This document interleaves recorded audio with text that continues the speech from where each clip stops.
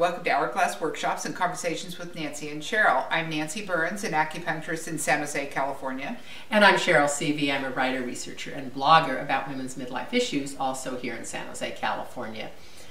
Today we're talking about building a community, and one aspect, part one we just discussed, was the area of the people moving away. Yes, and the other, thank you, and the other is people staying. That would be Cherryll. And that would be me. Yeah. I grew up nearby, probably about 10 miles away from where I'm currently living, and my sons live nearby, and so all your grandchildren. And my grandchildren are here. Yeah, so I'm not but going anywhere. Most of her friends, or many of her friends, have moved away. Yes, in the past 5 years. Yeah. That's true. And so, what have you done to kind of backfill all those friends? Well, some things I got involved with a long distance running group, and it's people of all ages, and it was a group that I wasn't involved with a couple of years ago, and so I've done that, and that's been a lot of fun.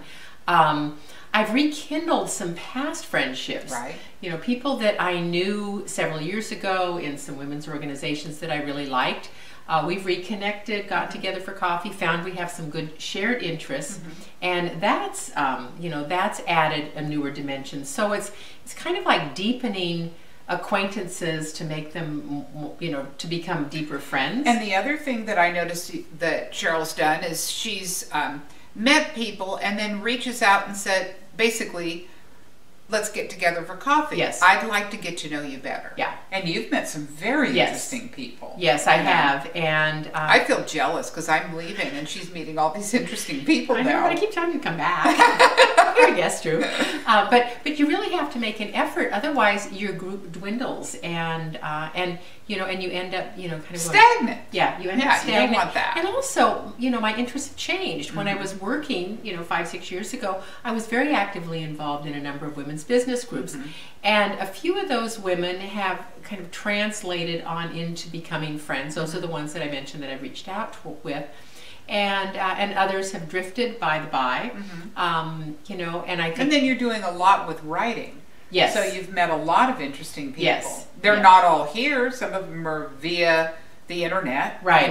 But right. And I think, and that's one thing to bring up too, is that you really, even though you may have an online community, that is not your day-to-day, face-to-face community, and don't let that be a substitute for good quality conversations over coffee, conversations over dinner, getting together.